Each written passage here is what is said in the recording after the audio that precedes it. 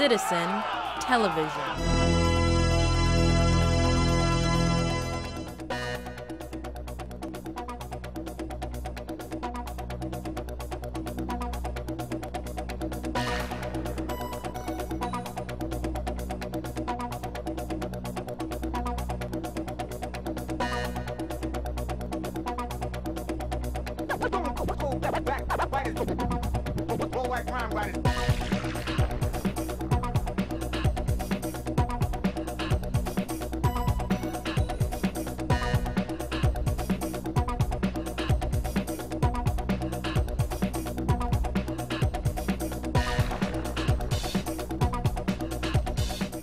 Greetings and welcome to another episode of the Planetary Persuader. I am Cosmic Kev, your host, and this is for the weekend beginning October 3rd, 2014. So, what happens this week? Well, so many things. One of the big deals this week is that we have Mercury going retrograde. Well, that's why I had to do this takeover again.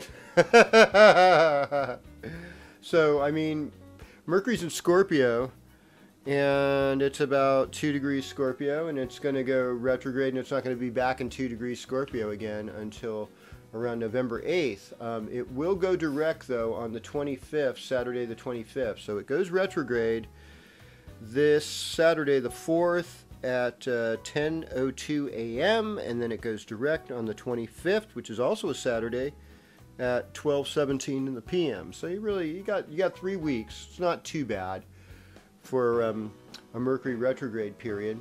And what I will say about this is that we also have a full moon this week, folks. This full moon is rocking the nakshatra of Reviti, and Reviti is the last nakshatra of the 27 nakshatras in the Vedic horoscope, so to speak. The Jyotishis would go with that.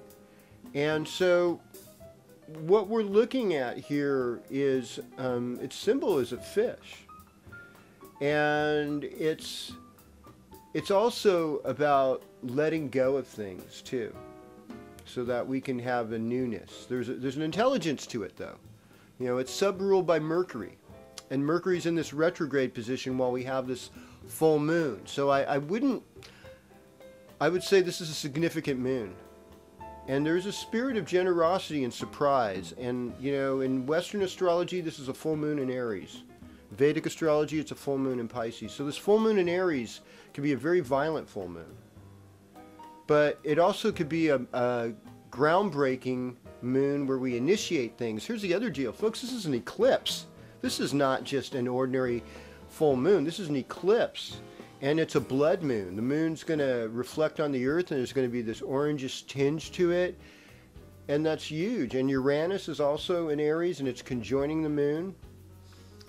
So, which adds an element of surprise and a trickster kind of energy. So we don't know exactly what we're going to get from this. There could be an earthquake. There could be some very unusual weather that we haven't seen in a long time, where everything switches around, suddenly people in Fresno are in boats because it rained so hard. I mean, that would be, boy, wouldn't that be a kick? I wish that would happen, but I can't say for sure. But, something dramatic and bold like that could happen with this full moon. So I want you to keep in mind in that. And, in Western astrology, we would say, you got the North Node, you've got Libra in Libra, you've got the Sun in Libra, you got Venus in Libra. So there's this focus on romance and sweetness and niceties and getting together with people. And I mean, this is an eclipse, and folks, strange things happens on eclipse. Some relationships you may have to eclipse out of your life, because you get a revelation, this is not working. I'm not moving forward in this.